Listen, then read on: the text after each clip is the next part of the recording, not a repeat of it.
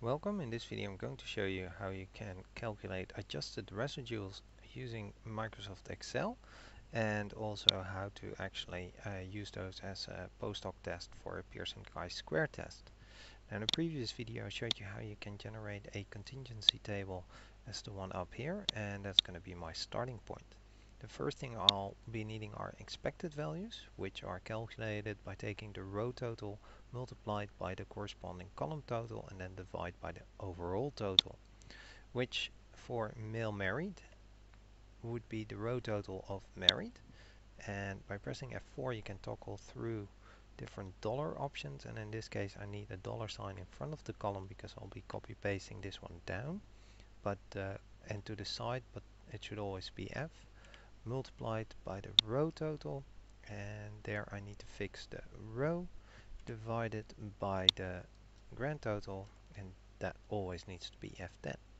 Press enter or control enter and you can copy paste this formula all the way down.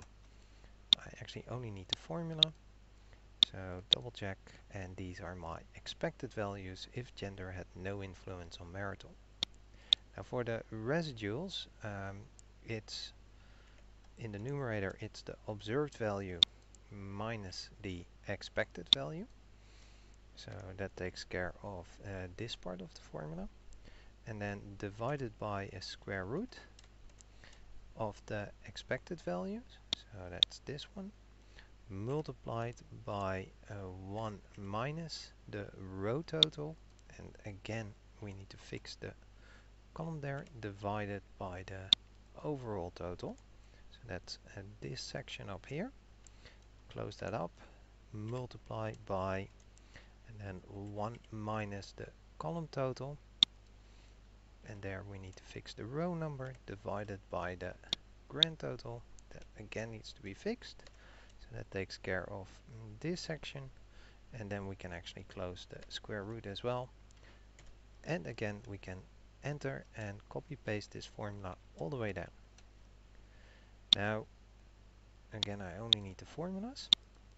Now if you want to use this, see these as Z values and therefore perform the post-hoc test, you need to specify a significance level. In this case 0.05 is quite common, and because you might want to adjust for multiple testing, in this case that means we are actually doing 10 tests, which is the number of columns multiplied by the number of rows.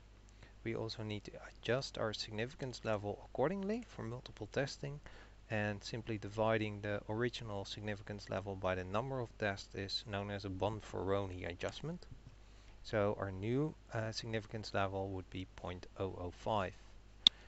Then we can determine the Z critical value for that, which is norm S inverse, and then the probability, and most likely you want it two-tailed, so divided by 2 will give me the Z value.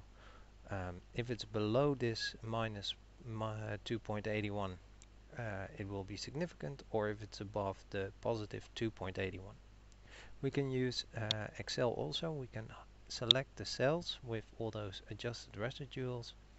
On the home ribbon, go to Conditional Formatting, highlight cells, greater than or less than, well in this case greater than, and if we say greater than this one with a negative in front of it, then we want it perhaps to be highlighted in green. Okay, and then we select the same values again, and again go for conditional formatting, highlight cells that are less than, and again this is my criteria, and perhaps those in red indeed. Okay, and now it nicely colors. A negative means that the expected value was higher than the observed value.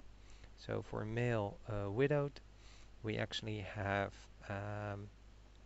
the expected value is higher, so we actually had less than we expected, and we had more, here's the opposite, we had more females than expected that are widowed and less males than expected. And that's all there is to